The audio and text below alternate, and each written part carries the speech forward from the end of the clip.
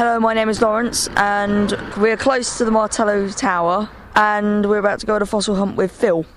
Hello, my name is Phil Eden, from Dover, a local fossil enthusiast. So we're at approaching Copt Point in Folkestone, where the galt clay comes down onto the beach. There's nice exposure there for a few hundred yards, and fingers crossed we might find some old ammonites and other bits and pieces lying in the shingle. So Laurence, while we're walking, how long have you been interested in fossils? Since about when I was in probably the first time I went to school, which was a very, very long time ago. Well, that's all relative. Phil's waving his hand around going no, because he went to school, I'm betting, a bit further, a bit longer away than you did. What is it about it that excites you? The idea that there could be something undiscovered beneath where you're walking. And there's the mystery behind some of the creatures that lived a long time ago. Phil, what was the first fossil you found? The very first fossil I found was probably a little bit younger than you, actually. It was down in Dorset, a place called Kimmeridge, which was an ammonite, the sort of thing we find around here, the little molluscs. I've actually brought it with me if you'd like to see it. I think I was about 7 or 8 years old, I think. My parents took me on a holiday down there, so I found it. There we go. Rather different to the ones that we find in... Look, it's covered in, surrounded by slate. It's absolutely right, it is, yes. It's like a shale, really, but yes, you can see the ammonite there. Yeah. This is like a marine, a bit like a snail, really. They could grow to actually really big sizes, couldn't they? Some of them did. They've grown up to over 2 metres across, like big sort of tractor tyre size. Yeah, that's what mosasaur fed on from fossil records. Yes, I think you're right. Yeah, they find lots of these inside mosasaur stomachs, so you're spot on there. These were incredibly common, these ammonites. They were like little marine snails with tentacles that came out at the end, a bit like an octopus living in a shell. And they were everywhere. Millions and millions and millions of years these were in the seas. Very, very common creatures. But the difference between this one and the ones we get around here is the ones around here in Folkestone are preserved in 3 dimensions. As you can see, this one here from Kimmeridge has been crushed flat. So in fact the ones from Folkestone are much better. Okay, well this is a little shell. This is a little bivalve shell. We still get these today. There were 2 little parts of a sort of clam that would have a little hinge joint at the bottom, and this piece here is a section of an ammonite, which an ammonite was a sort of floating marine snail with a little like octopus living inside, or a squid. Just hold that for a second. It looks like one bit of it, or is it just like... It is. It's like a little part, like that, like a little chamber. So this one would be fairly big. So if there's like about, how many of these? 100-ish? Yep, so that's another piece of ammonite there. Perfect. Yeah, that's right. Can I just set the scene here? We are just standing around a little rock, and look, Hannah's picked up 1, 2, 3. Laurence has got 3 in his hand. I've got 1 in my hand. Benjamin's picking up stuff. Dave's over there. Alison's over here. Everybody's picking up all of these things, and this really is as easy as it is it? It really is as easy as that. Now you can see that now with the ribs. I see, so it's the ribs coming out of this coil that is the ammonite, which we know of and we can see. And so what we've picked up here is one of these, a section of the coil going around. And what have you got there, Benjamin? Ooh. A weird something, and also this. I just grabbed the whole bunch. Yep, that's a nickname, Devil's Toenail. What is? That's what they call them, a little shell. And that I have not got a clue. Sorry, you've got me there on that one. Sorry. So what have you got there, Laurence? You just come back with a bunch of rocks because I wanted to have a look at them. Didn't want to bend down. Have a look for some tiny little brown tubes, about that big. You have to find them. Sometimes they've got a pointed end, like little bullet shapes. And you should find some of those in the shingle. What's actually your favourite prehistoric creature? Oh, that's a good question. There's so many to choose from, really. Most people say they're dinosaurs, but I prefer things that are much older than the dinosaurs, really strange things that lived in the sea, weird animals like trilobites and... do you know what a trilobite is, or what? Yes, I do, actually. They're like underwater woodlouse. That's right. They go from like really miniature sizes to very big. Yep, you're absolutely right. And they're around they were eaten by creatures like orthicone and sea scorpions. But interestingly, sea scorpions didn't actually have a sting. Crikey, you've done your research. You're absolutely right, yes.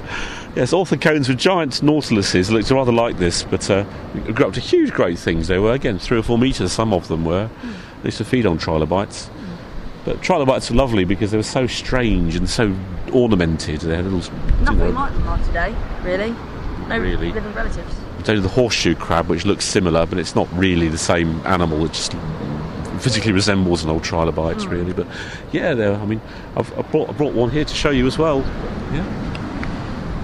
It's probably really difficult to try and get fossil records of stuff that was around like 4.6 billion years ago, ish. Easy. There you go. There's one. Amazing. Did you find that? No, I didn't know. It came from a fossil shop. It comes from Morocco. So, no, look at that. Some of these. My favourite prehistoric creatures would be the ones that lived around the Cretaceous, because I know a lot about that. Preferably Spinosaurus. Ah, yes. Well, we don't really find things like that here in Folkestone, because I'm sure you know this is all marine deposit. It's all under the sea. Spinosaurus and the dinosaurs, of course, were obviously living on the land, so we don't tend to find dinosaur fossils here. It was actually the largest carnivorous dinosaur to ever existed. Oh, really? Bigger than T-Rex? Yes, a lot bigger. There are quite a few dinosaurs that are a lot bigger.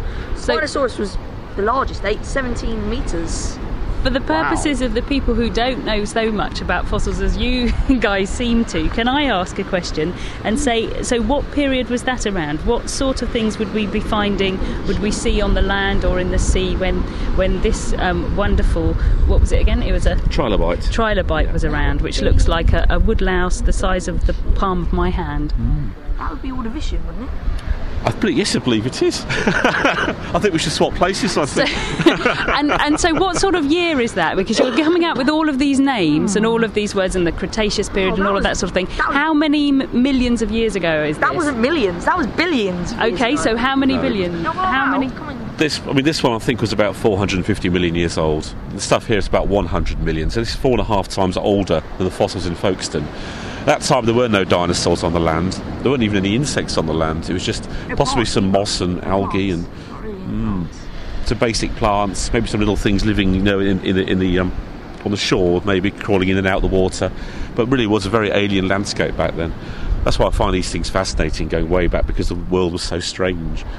Even now, we went back to a dinosaur period, Cretaceous. Things look quite familiar. We'd have flowers here and plants and trees, and some of it would be the same, believe it or not, but back then it wouldn't. And the Cretaceous period, how many millions of years ago is that? One of you, both of you. Well, the Cretaceous period ended with a bang. Well, how many millions of years ago is it? Well, it ended 65 million years ago, but not all the dinosaurs probably died out then, because it was like a nuclear winter. So if it ended 65 million years ago, how long was it around for? Was it around for a couple of million years, or was it around for... It was a long period of Cretaceous. The mid-Cretaceous was around 75 million years ago. Okay, so we're talking sort of 10, 15, maybe 20 million years the Cretaceous period was around, or longer than that? It started about 115 million years ago. I think that's about right, 115 to 65 million. It's a very long period, the Cretaceous. And the stuff here is Cretaceous in Folkestone. It's about 100 million. So that's what you're going to find over here. So I'm just going to record the high-tech sound of fossil hunting here. And the particular tool you are using is your hand to just sweep through. That's right. There you go. That's beautiful. That's a piece of ammonite, that is.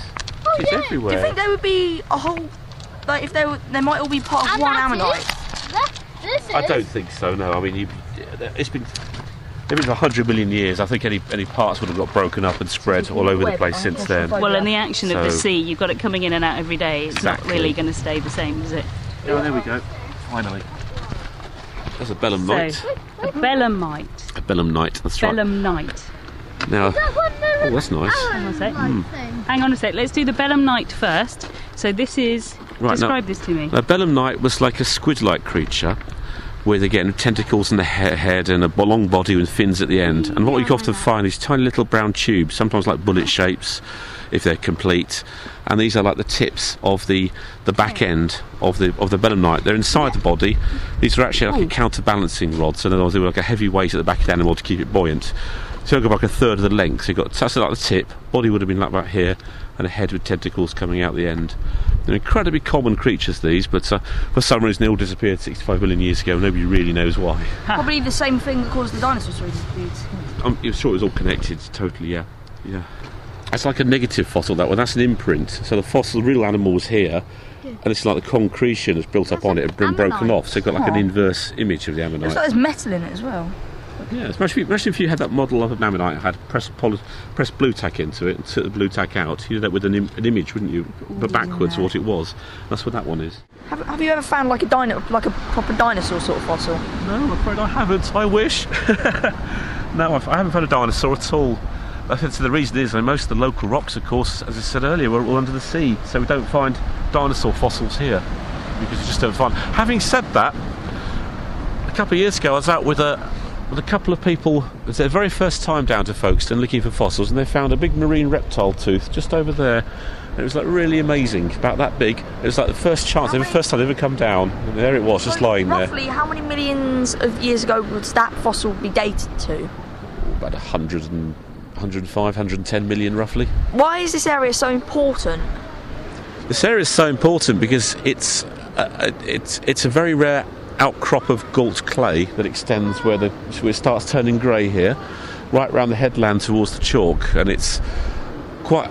For some reason, it preserves fossils extremely well. So it's actually designated a site of scientific interest. So we get them preserved in 3 dimensions, in very good quality, and it's just a rather unusual. What's the word? Unusual geology. Yes. But if you think we've got lower green sand here, coming through when it starts, gault clay up there, and the chalk, and so we're going backwards in time as we come this way towards the coast, and more forward as we go towards Dover. So the chalk's on top of the clay, which is on top of the green sand. So we find earlier stuff at this end of the beach and later stuff up towards the chalk. If you've got this whole change in periods of history that we can see from here going all the way up to Dover, have there been some really significant finds in this area that have helped us understand better the whole Cretaceous period? It's not unique, Folkestone. There are other areas where the clay does surface. I'm not aware of anything that's rewritten the history books that have been found at Folkestone, but having said that, what I think is nice about it is for the real experts who really know about this stuff, it contains an incredible layer upon layer of ammonites, and they can trace the evolution of one particular family of ammonites because they are so well preserved for about, say, 15 million years as we go forward in time along the coast. So experts can look at these and then work out what evolved from what and how they all interrelate to each other. But it's really sort of expert territory level, really, that. Okay, here's a quick question. Because you said, like, the chalk will be later. If they were to excavate, like in Dover, would they find anything in the chalk, really? Oh, yes, they do find things in the chalk, absolutely. Chalk, being a lime, tends to dissolve shells, though. That's the problem we got with the chalk, because ammonites don't really tend to get preserved in the chalk unless you get the really, really big ones, because their shells still don't break up. But we do find a lot of sea urchins in the chalk and other bits and pieces like that. So I've found quite a few sea urchins spines and fragments going off towards St Margaret's Bay and towards Deal direction up there. But ammonites, you tend to get only the really huge ones if you're really lucky to find them. But they were there in the seas, it's just that they haven't really preserved in the chalk. I'm going to try and make you feel really, really good here. Of all the things that I'm holding in my hand that we've just found in about a few seconds, are there any of these which you're dying to take home because you've never seen them before, or are you all going to say, no, we can have them? Of course you can have them. Help yourself. So none of this is actually terribly unusual? I'm going to take that one. It's all a bit of context, really. It's unusual nationally because you cannot come to so few beaches in the country you can come to and just pick up fossils as we're doing here. It's so rare, but here, because they're so common, we always take it for granted. So if I found one of those in any other beach in the country, I'd be going, oh wow, look, I found a fossil. Here it's like, oh, next one, you know. But there's, they're a typical representative example of the stuff we get around here. There's nothing really unusual just yet, but then we've only just started. You never know. That's brilliant. Well, I hope that the quest is going to continue. We shall do this. Thanks ever so much for coming. It's okay. Pleasure. I wonder what this is. That's, again, a small piece of an ammonite again.